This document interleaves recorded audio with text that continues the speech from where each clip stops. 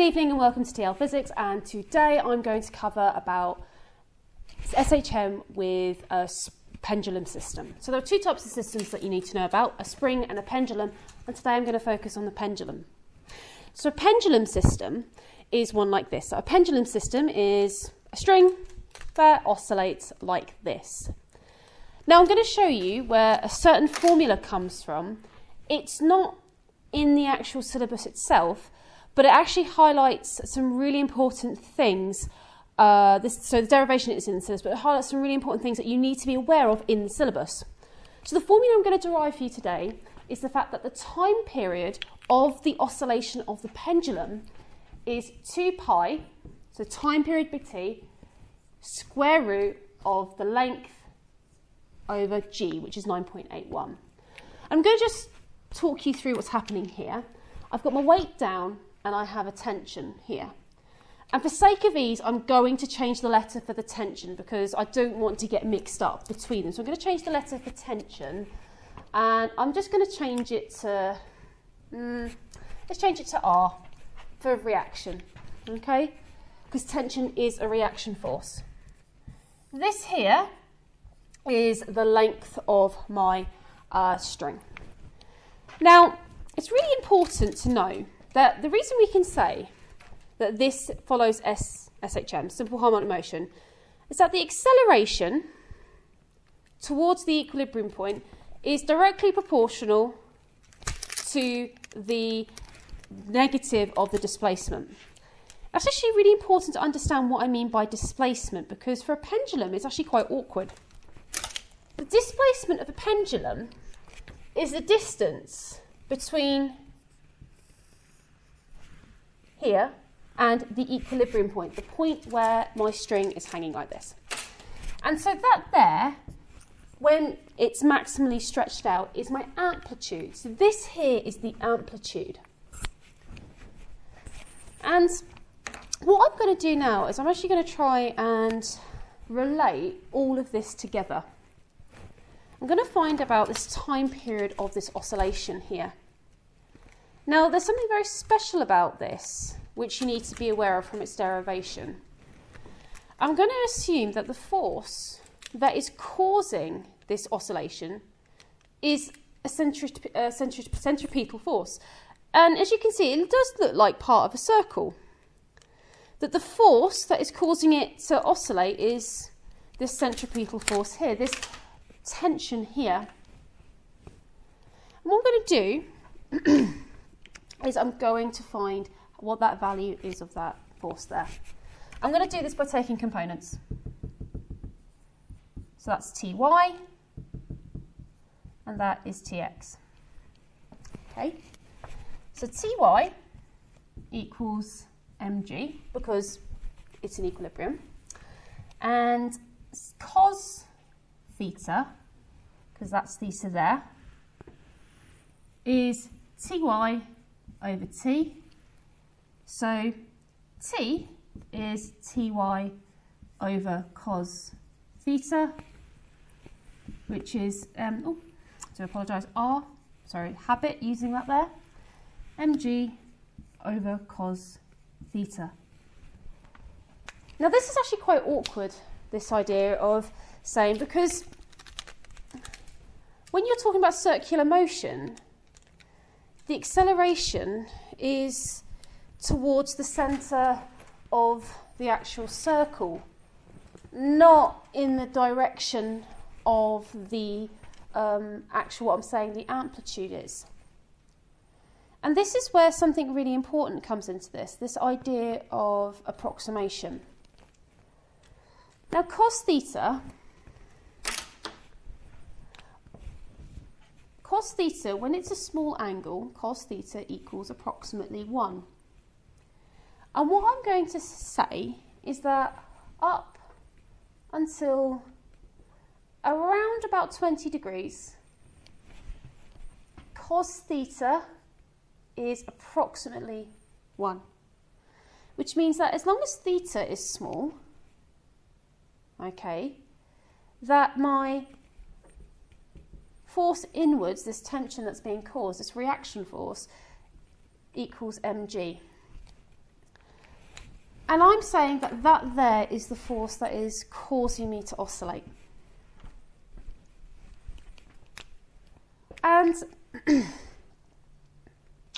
if here, what's happening here, if I actually put that into a circular motion formula, I would have m omega squared r equals mg, where r is the radius of the circle, so that's going to be L. And I can just rearrange this so my m's cancel out, and I end up with omega squared equals g over L, and then I end up with 2 pi over t squared, so that's going to be, there you go, g over L. So if I bring that up here, I'm going to have 4 pi squared over t squared equals g over L. I want t on its own, so I'm going to bring that down, and that would come up. So I'd end up with L over g, 4 pi squared is t squared. I'm going to square root everything. So I'm going to square root everything, and the square root of 4 is 2, and the square root of pi squared is pi, which leaves me with the formula of t equals 2 pi root L over g. And once I know my time period, I can work out my frequency, I can work out my amplitude, I can work out my maximum acceleration, I can work out my maximum velocity. And it is important that you realise you do not need to know this derivation, but what you need an appreciation of is that this only kind of works if this angle is small. If this angle is not small, we can't do this formula, and that's the thing that will be assessed. What I'm going to do now is show you an example of how to use this formula with some information. So let's say I have a pendulum that is 1 metre long, and at the bottom I have a mass of, let's say, 10 kilograms going down, okay? The amplitude of this oscillation here, let's say that is 0.5 metres. So I'm going to have a metre long string, and I'm going to stick it 0.5 metres out. I'm going to find the time period. I would like to find the angular velocity. I would like to find the velocity max towards the equilibrium point, and the acceleration max towards this equilibrium point. Okay. And also, I would like to find x when t equals 2 seconds. Okay.